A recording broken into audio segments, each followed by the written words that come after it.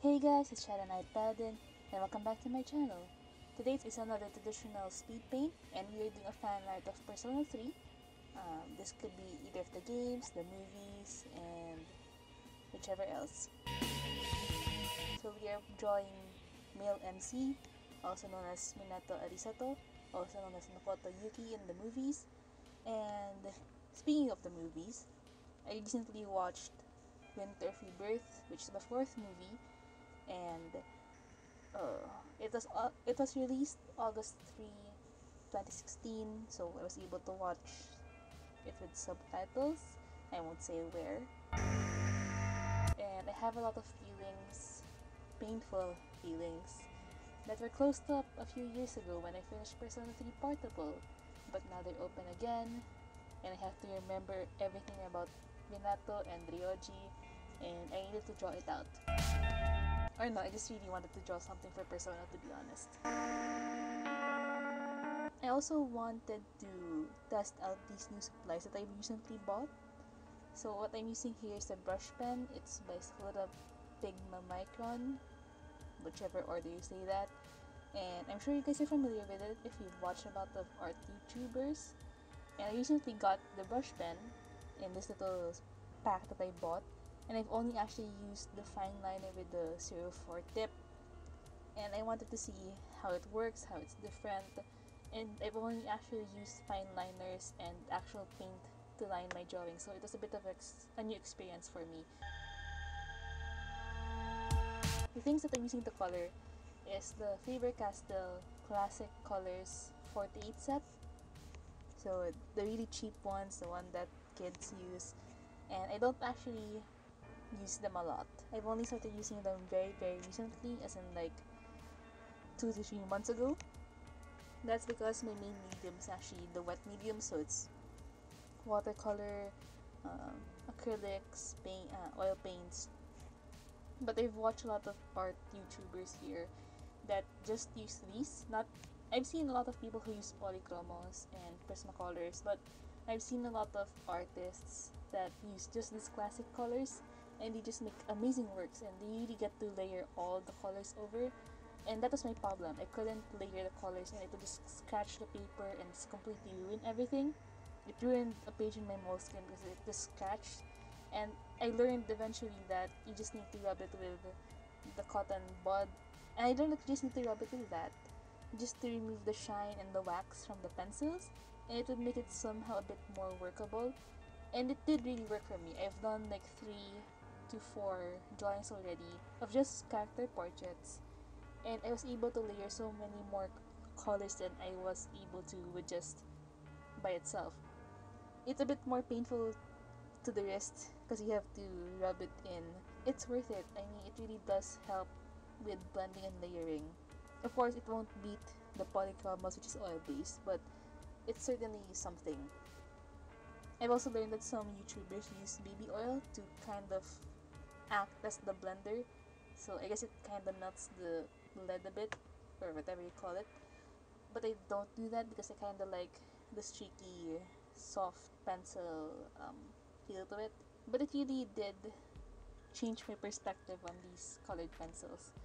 I've always wondered how people made such really layered and thick looking artworks with colored pencils that are just like the basic ones like these, and you just needed cotton apparently.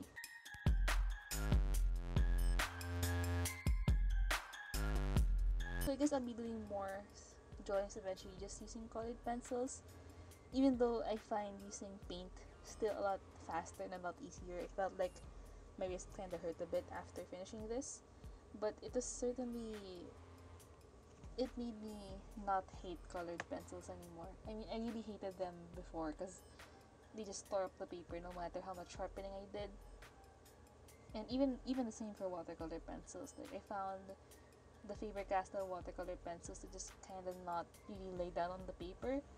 I've yet to find a technique. It might just be cotton again, but I haven't tried it out.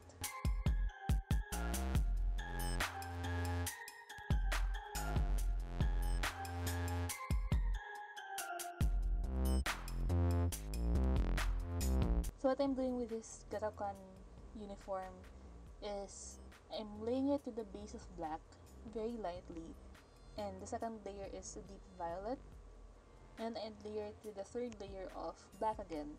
This is so that there's a nice sheen and a nice purple or violet.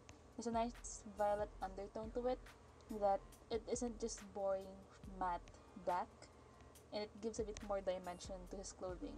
After that, which you don't see anymore because I cut it out, I actually do rub the surface with cotton buds. This so that I can, if ever if I need to, I can just come back to it and rework a little bit more black into it if ever, or a little bit more violet, whichever I need. And this actually makes the process a lot easier since I don't need to worry about the color not laying down or not layering over each other.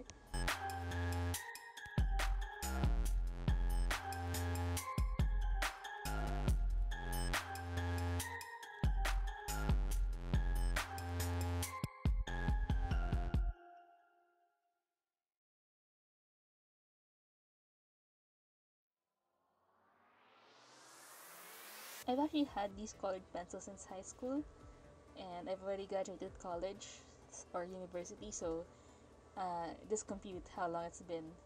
And they're still pretty long, as you can see. It's because I just really didn't know how to use them, and the papers kept on giving up before I could get anywhere in the past.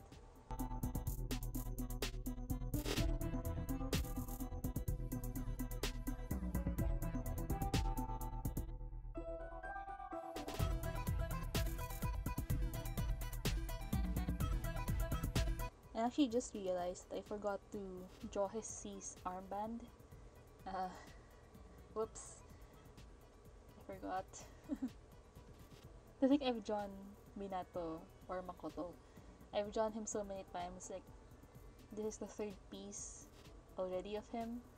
And in the last two pieces, I did draw his C's armband, but for some reason, I forgot for this one.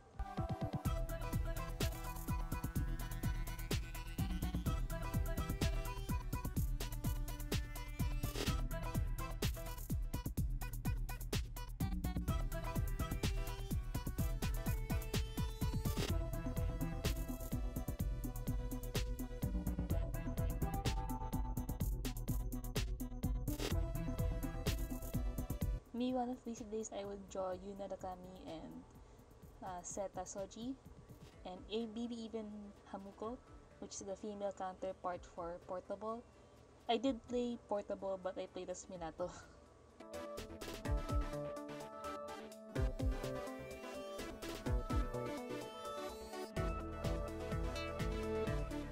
For the background, I used oil pastels from Pentel. Again, I've had these since high school. I didn't really enjoy the crusty layer it left on my fingers. I barely used them, except for the blue. I like blue, so I use that a lot. And I'm using Gamsol, which is a odorless mineral spirit that is used as substitute for linseed oil. It's not as smooth as linseed oil, but it's odorless. There's no, unless you drink it, you're not really gonna get um, toxic. You're not really gonna get poison from it. Just don't drink it, guys. But it really makes the oil pastels really soft. It almost melts it a little bit, so it becomes a bit like paint, and you can just use a brush. And your brush is actually safe if you rinse it with Gamsol again and wipe it on some paper. Your brush is gonna be clean. I've tried it with my watercolor brushes, and it still stayed as soft as it was before I used it for the oil pastels. But Gamsol is a bit expensive, and I only could find it in one size of tin can, so you might wanna try to find some other alternative to it, because this is what our professor told us to buy, so it is the only thing we knew about, so I went and bought since I wanted the supply for myself. It's a bit expensive. I forgot how much. It's more than 500 pesos to be sure. I'm sure it's that.